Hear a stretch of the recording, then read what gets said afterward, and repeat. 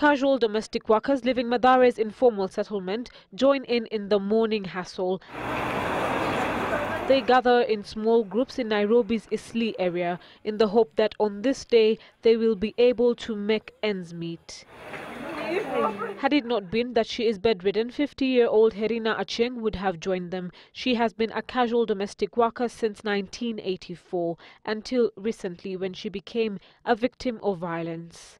Niliosha ukuta, nikachota maji chini, nikapandisha juu super drum mbili. When she asked to be paid her wages, however, akasema kuja tulale kwanza ndio nikupe. Nikasema akaanza kunichapa. Alinichapa, akanichapa. They were facing also intimidation, underpayment. They were even being verbally abused by the people who are giving them work. And they did not have even a voice.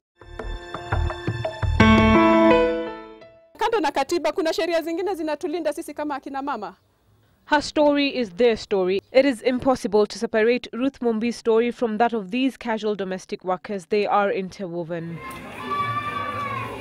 What they share in common is that they all live in Mathare's informal settlement, and growing up, Ruth Mumbi would witness firsthand the plight of casual domestic workers in the hands of oppressive employers. Lakini sauti yetu na umoja wetu, hiyo ndio silaha yetu kubwa. Today she is at the forefront of empowering them and defending their rights by giving them a voice and a safe place for them to share their experiences through what she has dubbed the Dobi Women Campaign. Sana sana wenye unafanya kazi ya mwezi. Unaweza kufanya kazi ya mwezi unamaliza 30 days. Ukienda mtu anasema umeiba kitu yake.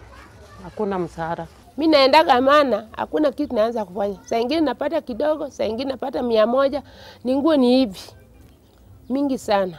Choo kisha block na hizo always ya wamama wale wamezaa. Wananiambia ungisha mkono utoe na ina gloves. Hatuwezi waacha kuenda, tutaenda hata kama unarepiwa huko, tutaenda tu sababu hapo ndio mapato yetu tunapata ya kila siku, kama riziki yetu tunapata pale. Haki za kina mama na haki. It is through such platforms that Ruth Mumbi amplifies the struggle of casual domestic workers and advocates for justice through a social movement she founded, Bunge la Wamama Mashinani, that eventually birthed the Dobi Women Campaign. Bunge la Wamama Mashinani was initiated back in the year 2008 during the post-election violence when we as women living in the informal settlement realized that we were the main people who are being affected. By then we did not have a space. So we wanted an alternative space where women can come, discuss their challenges and see the way forward. It is how she distinguished herself as a defender of human rights. At the time, she was 27 years old. During 2010, the referendum, Bunge la Wamama Mashinani initiated a campaign for young women that was dubbed Warembo ni Yes, that was pro-constitution. That has been one of the main success stories that I can say as Bunge la Wamama we have achieved. And another campaign is the Dobi Women Campaign. The impact the Dobi Women Campaign has had on casual domestic workers in Mathare has seen more and more women speak up against violation of their rights. We managed to take up some cases even in court. We bring in some partners who can also give us pro bono lawyers. Ile upande tumefaulu kujua haki yetu. Mimi kama Beatrice, wakati nilikuwa tumeanza hii chama, si kujua chochote, hata vile naweza kuongea na hawa mabosi zetu, si kukuwa najua. Lakini saa hii mimi najua haki yangu. Tunaweza kusimama na yeye tuongee.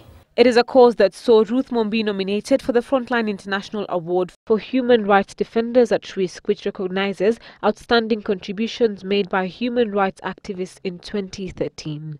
It has been a motivation to me and also to my organization and also to my colleague, because at the end of the day it's not about the award but the recognition of the work that we've been doing. Tulisoma katiba tukaelewa kuishi maisha mema ni haki yetu. My end goal is to see a liberated woman, a woman who has a voice, especially young women living in the informal settlement. The sentiments of a woman who firmly believes in the voices of women in the creation of a just and equitable society. Mbilu, Citizen Weekend.